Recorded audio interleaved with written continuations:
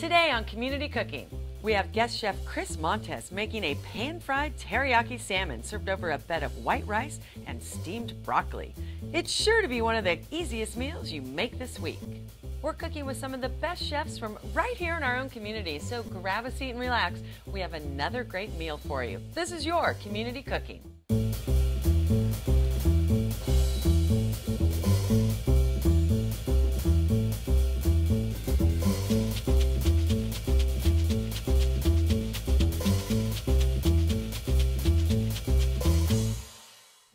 Welcome to Community Cooking. I'm your host, Maria Prekeges, and I am excited to have my friend and guest chef, Chris Montez, with us today. Welcome. Hey, hello. So, I love all your ingredients, but first off, before we get to the cooking portion, tell me about where you work. It's kind of unique. Yes, actually I work Providence Health Services. I work in Torrance and San Pedro. And Providence, they have chefs, real live chefs, cooking very healthy meals. I mean, It's not just about the patients getting better there, but about introducing healthy meals and lifestyles to help them get better. Exactly, yeah. And also in our cafeteria, too, we do provide healthy meals for employees that come in and doctors and guests. I mean, as well. I guess healthy living and eating should start at a hospital. It should. It should. I agree. I love it. Well, you brought healthy salmon, great omega-3s. Yeah, we got wild salmon. Wild salmon. Tell me about what we're making today.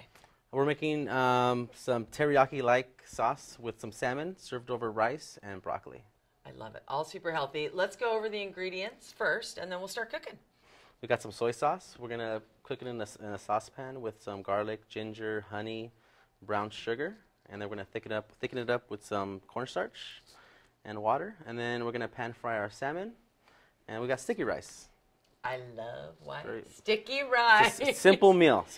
Super simple. We like it healthy, easy, and simple. Yes. And I like that we're making kind of the glaze, the teriyaki-like sauce from scratch because we can control. You never know what you're getting in a bottle. Yeah, you're getting so much sodium and who knows what else. Yeah. And who knows what all the coloring. But yeah, we could just make your own at home. Very simple. I love it. And I always say if you don't know what a word means and you can't pronounce it, you probably shouldn't be eating it. So this we know. I agree. Exactly. All pure. Yeah. So let's start on the sticky rice first because that's going to take the longest. Okay. So you just have white, is it jasmine rice? It's just sticky rice, white sticky rice you can find in the supermarket. Because I know everyone likes it when it's sticky. And usually it's, so you put the rice in and then do you put cold water with it? Yes, obviously? Cold water. Okay. Yeah. And about how long? That's about a cup of rice, and then you would do like a cup and a half of water. All right. And rice cookers are great for this. This much I know. Yeah, I'm old-fashioned. I kind of just go with, I just do it with the pot. Yep. And so we turn it on high to get it boiling, and then turn it down to simmer. Exactly. Then throw a lid on it. All you could throw a lid on it too at first to bring the boil faster. Okay. Sometimes it helps with bigger pots. And this doesn't really make a difference, but. Okay. And you brought some with you already cooked, but it's always good because I never know whether to rinse the rice or just to throw it in. Yeah, you could rinse it, but you could just throw it in like that too, fine. Because I think the more sticky, the better with anything Asian type. True. All right, and then the salmon, what about the marinade for it? Or I guess I should call it the glaze since we're really not marinating it. The glaze, you start that now? Yeah, sure. All right, let's get our saucepan on. About like medium heat. Okay. We're gonna add soy sauce. Soy sauce. And you can do light soy to even cut down more. Yeah, this is actually a low sodium soy sauce. And then we have some ginger. And fresh ginger is the best. Yes. I love, love, love fresh ginger. Ginger. And then we have some garlic. That's a lot of garlic. Huh? I was like that. We can add half. I like just eyeballing it or add it all. Yeah. I am Greek, so I think I grew up with garlic in my bottle. You never know. Yeah. Some honey. We're going to do the honey. And honey is such a great substitute for sugar. Exactly, yeah. And then you can always add some too if you like it sweeter. Okay. And then we'll do some brown sugar. Again, we know all of the ingredients by name, so we know it's going to be better for us. Exactly. And maybe we could keep some aside. If we need some more, we can always add it. But, we can't take it out, so. And you can always taste it, add more. Yeah, exactly. So while that heats up, tell me, how did you get into cooking, and why do you love it so much? I got into cooking Well, I first started my grandmother and my Oh. mom, but my grandma cooked more, and I would help out in the kitchen, and that kind of got me introduced to it. I would make rice, beans, and I would just help cook overall everything. And then as I got older, my first job was at a pizza place, pizza, pasta type stuff, and did that for a few years.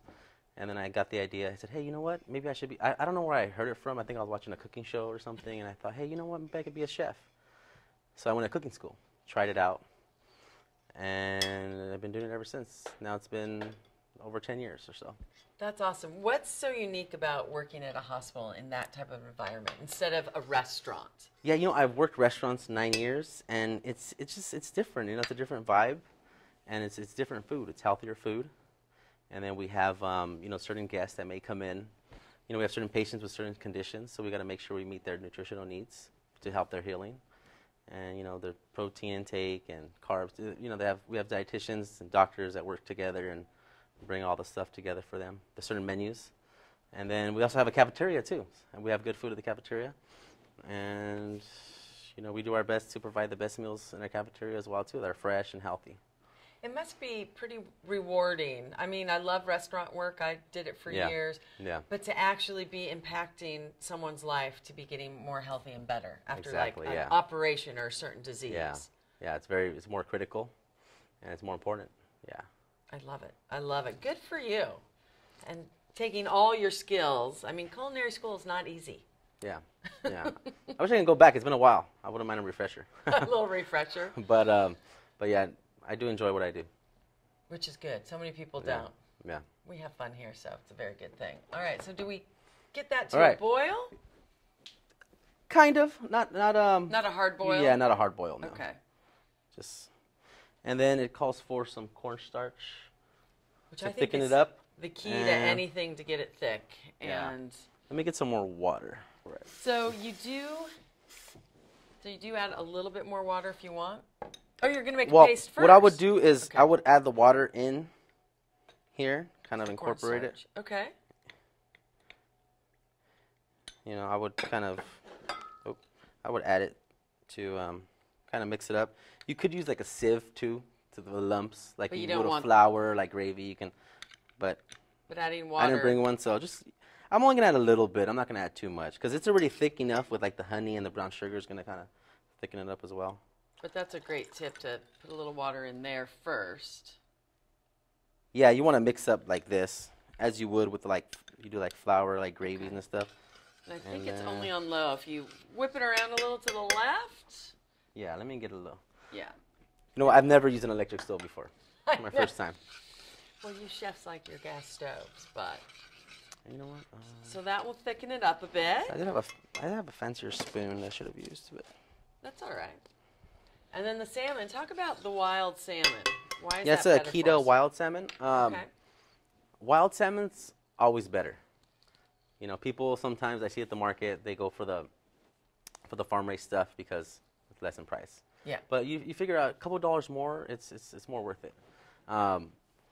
Wild salmon has more omega-3s, and the reason for that, once I've read, I didn't know is that it does. Yeah. Well, the reason why is because in the wild, the salmon eat a certain fish, and that certain fish eats a certain algae.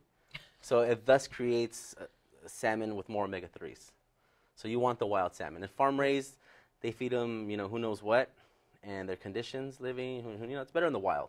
Yeah. So wild salmon is always recommended. It makes perfect sense. Because So people, I love. if you eat salmon, you got to go for the wild salmon. Yeah. I mean, And sometimes, I eat farm raised once in a while, but yeah, if you can, But always if you can, go it's if you worth it, can. especially because It's- omega-3s are so important in our diet. Exactly, yes. I love it. And we just have some salmon fillets. All right, let's, shall we get some heat on the fry pan Yeah. and start our lovely salmon? I never knew that about wild. It makes sense. The salmon eats this, they eat that. Yeah, it's all the food chain. It all comes right the food Wow, chain. it's all somehow works out. I love it. And these fillets, I mean, you can make, is a skin on them? No, they're totally skinless fillets. Yeah. I do like the skin, but I don't mind the skin either. I don't mind the skin, yeah. Yeah, if you find a salmon with skin, go for it. Okay. I eat the skin as well. It's And nice you crispy. deboned it. You got most Yeah. of the bones out. You know what? This already came prepackaged Okay. type. You know, that's what you can find in the supermarkets to make it convenient for people as well. Well, and that's what we like easy. Like all these ingredients are available at supermarkets. Because like people get intimidated, you know, they don't want to cook salmon, but people mostly like chicken, steak. But yeah, you know, it's good to have some fish in your diet too. I love fish. Yeah. I was a pescatarian, I guess you could say, for a few months way back when, but and I think you just sometimes I love my meat and chicken, but you just feel lighter and healthier. So what's going to be the process? Do we put the oil? Yeah, I would. All right, so you want to start the salmon now? Yeah, let's start the salmon. All right, let's start the salmon. All right. It looks so pretty, but we must. Yeah. All right, time to start the salmon. Start the salmon. I always season my stuff. You know. Okay. I know people. A little bit of salt and pepper. You can't go wrong. Yeah. And like you Need said, some always flavor. a little. Need some flavor. Okay. You know. But if you're on a low sodium diet, then don't just put some pepper. And, just put some pepper. You know, pepper or whatever. Okay. All right. There was. Yeah, just some salt and pepper. Okay. You could even do like, I like to put garlic powder on my salmon, my fish. I actually do too. Maybe, you know, but if you wanted that too, or any kind of seasoning, sometimes I use, you know, a little bit of like paprika or you know. Oh, make it a little, very nice. I've never. I like spicy, so I'll add a little cayenne pepper. No, I love spice, yeah. so. Oh, shoot. Oil in the pan. Now, do you like to put oil in a hot pan or heat it up simultaneously? Yeah, I like to, you know, I like to add oil when the pan's not too hot because then it smokes. So kind of when it's in between, when it's you know, when it's hot enough. But you know, if you run into the mistake where the pan's cold, I mean, it's not going to kill it. So yeah, too hot. Usually when it's kind of warm, yeah. But especially it depends on the oil you're using because of the smoke point and stuff. Okay. But yeah, see, that's what I like to hear. A little, you know, a little bit, not too much. Not too crazy. And obviously, we do the salt and pepper side down first, and then we'll salt and pepper this side. Those are gorgeous fillets. And of course, you're touching raw seafood, so you want to wash your hands, if you don't mind. Sure. Look at that sizzle, perfect. Now, salmon doesn't take very long to cook. Usually, I mean, I'm a big sushi eater, so that's one thing. But some people do like their fish cooked, but you don't want to overcook it. Yeah, you don't want to overcook it. Okay. So a couple minutes per the side, salmon. usually? Well, see, the thing is too, is that it depends on the thickness of the fish. Like for example, this thinner piece is going to take. It's going to cook faster. As long. Like I have your spatula. It's going to take. You know, it just depends on the fish itself. Like this piece here is the thickest piece. It's going to take longer to cook than that thinner piece. So you can do this simultaneously while the sauce is heating up. Exactly, yeah. Because we put that over. We don't cook it in it. We just cook it in the oil with a little salt and pepper. And what kind of oil do you like to use to cook with? I use olive oil. Okay. I know that I've read some stuff where coconut oils can be healthier and stuff. I even use safflower oil. Okay. Or some like quality sunflower oil. Yeah, I try to go after the organic stuff. Which is good. Like you said, wild fish. And the salmon, you can kind of see right here how it's cooking. Yeah. See how like where the changing color? So when it's kind of halfway through, then I'll flip it. Okay. You see where it's kind of like, you can kind of see where it's changing color. And then what you want to do too is you don't want to have it too high. Okay. Or the outside, you know, browns faster than the inside is cooking. So you want to have just like the right temp, which this seems pretty good so far. Pretty good. So, and do we want to season the top side? You can. Of this? You can if you want, yeah. If you want. I mean, it's optional. Yeah. I like things equal. Yeah, so we season the bottom, let's season you know what? the top. I always do. I was going to get there sooner or later, but so season it while it's cooking. But this is a simple and easy way, you know, to get some wild salmon in your diet, you know. Because people take fish pills and stuff. You want omega the 3s, natural thing. Yeah, the fish is always better. Yeah. And that's cooking up and getting a little thick. I love it. All right. Oh, it smells so good. That's good salmon because it does not smell fishy. Yeah. And you could also finish it off here. You could finish it off in the oven if it's really thick as well too, just depending on what you want to do. Get a nice, I like starting things in the pan just to give it a little more crisp, but you could definitely do this one in the oven too. Or you could sometimes, if you want to get the oven effect, you just throw a lid on it when you flip it, or for like a couple minutes. I've done that. I like salmon, and people don't understand. I mean, just salt and pepper is fine. I love any sort of sauce on top, especially if it's anything teriyaki-like. Yeah. But, no, super healthy, super easy. Yeah. We love it. We love it. And fresh, like we said, fresh garlic, fresh ginger is key. Yeah, and you know ginger what's has going in some there. good Yeah, qualities. exactly. So, on an average, how many meals do you make a day? How many meals? Yeah, I'm sure a lot. It depends if, well, like at our hospital, I think in Torrance they do have 150, patients or to 200, and then San Pedro has around 90 or so. And but I work both. I help out with the patient stuff, but I'm mainly in the cafeteria. Well, and I tell you, having good cafeteria food in a hospital is amazing. When you have someone sick in the hospital and you want to visit, you don't want bad food. That just, you want to feel good too as the family members. Yeah. So having that, but that's a lot of beds and that's a lot of meals. Yeah. Yeah, I do my best. People come in, I kind of, you got to be sensitive to people. They might have a relative in a critical state, and so I always provide the best customer service I can, and always provide the best food I can too as well. Which is amazing. Like you said, the patient alone's going through things, but so is the family member or friend. Yeah, I you could just never see you know with who's a good, coming in. Yeah. good, calm personality, taking care of everyone health-wise. And I try. Let me lower this. so that's bubbling away. And I see the salmon, it's about halfway through. That's smelling good, actually. That smells really good. I always say one day we'll have TV with To be honest, I've never made my own teriyaki sauce. I've always just used the bottle. So let's see how it comes out. Well, it smells delicious, so I'm thinking it's going to come out I should taste it. good. But yeah. So what was the favorite thing your mom or your grandma used to make? What do you remember most about your childhood and cooking? One of your favorite memories? Good question. Good question. We're Greek, so it was always very loud and lots of food, and meals were where we gathered. I don't think my mom used to make a lot. Well, she used to make this pesto pasta with sun-dried tomatoes, asparagus, peppers, and all that stuff. Yeah. I love it. All right, so the salmon's looking, it's looking good. You could flip it. Let me see here. Do a little flip. Oh, that one looks perfect. Oh, look at that. Making a mess there. All right. While we flip the salmon over and let it cook just a little bit longer, we're going to take a quick break. Don't go anywhere. When we come back, we're going to show you how to make the perfect broccoli to go along with all this goodness. Stay tuned. Did you go tanning? You're getting so tan. We need some sun. Protect yourself. Protect your friends. Stop tanning. Learn more at spotskincancer.org. Be on the lookout for the dreaded digital deadwalkers. Dude! They're not looking out for you. Engage! A public service safety message from the American Academy of Orthopedic Surgeons. Welcome back to Community Cooking. If you're just joining us, I'm with guest chef Chris Montez, and our salmon is just about done. It smells delicious. The rice is done. The sauce is done. Broccoli. Just waiting for Broccoli. Let's get the broccoli going. We're hungry. No, So, we are hungry. When am I not hungry? So you have a steamer. Yes. Which is great because a lot of people put it in water and I think it gets a little mushy. Yeah.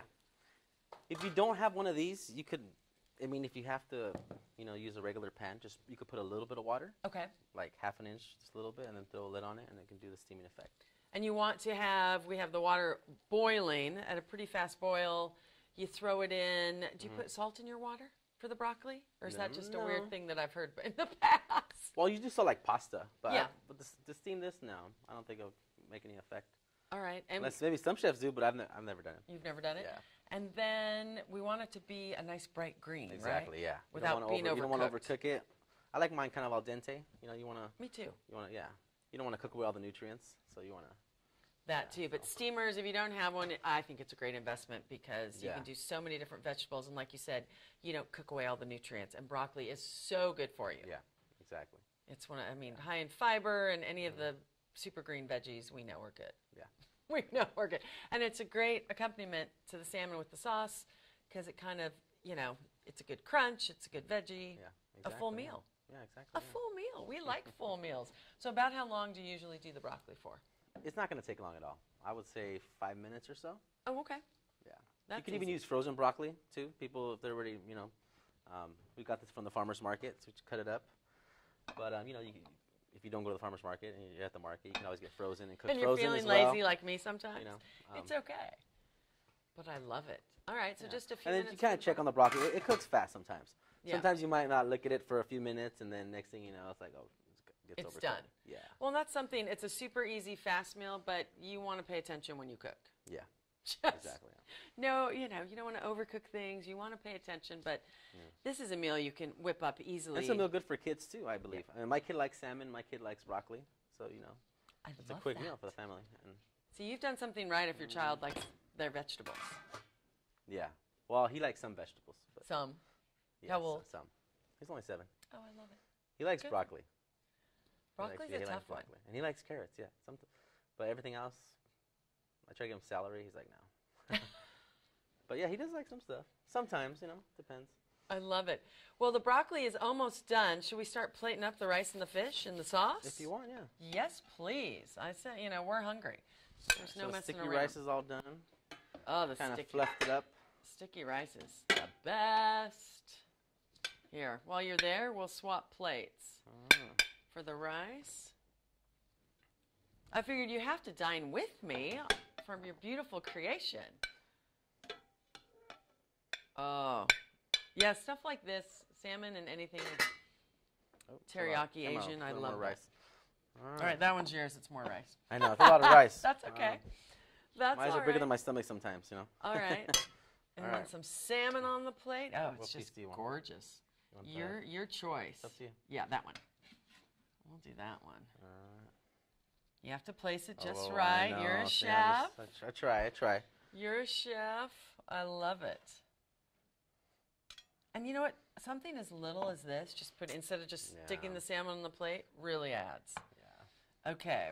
I wish you guys could have seen the salmon I made in my house. I had this big old fillet, but Well, next time. all right, let's check on the broccoli. All right, broccoli. I'm thinking, You know what? It's bright green. Yeah, I think it's good. What the heck? Let's add some broccoli And to there's our times plates. you could just taste one to see, how. Okay. Just use the same spoon, I guess. Sure. Some broccoli. Oh, yeah. See, that's perfect. See? Oh, I like my veggies, too.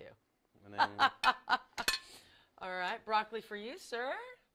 Look at how, and you know what? It's so colorful. The plate, I love. I think it took under 30 minutes, right? Oh, yeah. Totally under 30 minutes. So now the sauce, would you drizzle it on the salmon?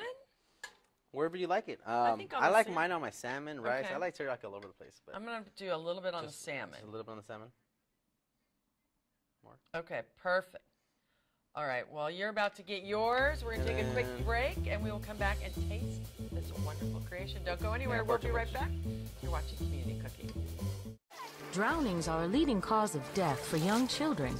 Make sure kids learn how to swim. Always watch them in and around water and properly fence all pools. Simple steps save lives. To learn some new ones, visit poolsafely.gov. It's about putting others first. It's doing your best at whatever you do. It's all of these. It's commitment. This message is brought to you by the U.S. Air Force. Welcome back to Community Cooking. I am with Chris from Providence, and it's my favorite part. I have fork in hand. Yeah. Shall we? Our Both of us? beautiful teriyaki-like sauce over Let's see. wild salmon, broccoli, I have to taste everything, and our white rice. See how it came out. My first time Oh. making teriyaki sauce from scratch. You can tell it's from scratch because you can taste all the flavors. They meld together perfectly, yet you can pick out a little brown Yeah, it actually- sugar, it's a actually little really good, soy. yeah. Isn't that yummy? It actually is. And the broccoli is done perfectly. Now, people can get great meals at Providence and come see you. Yeah, they Great, can. healthy meals. Why wouldn't you? You don't have to be sick. Go eat his good food. I love it. I'll hook you guys up. Oh, it's really good. And the rice is perfect. Look, you're like, it is good. It is, yeah. Why wouldn't you do a sauce from scratch? We know all the ingredients. I know. Well, thank you so much for joining us today. It was so fun. Easy, quick, healthy meal. Exactly. Super easy. We love it. On behalf of Chris, myself, and the entire crew, we thank you for joining us. And please do try this recipe at home. It is delicious. And remember, we really do have some of the best chefs right here in our own community. Case in point. Thanks again, and we'll see you next time on Community Cooking.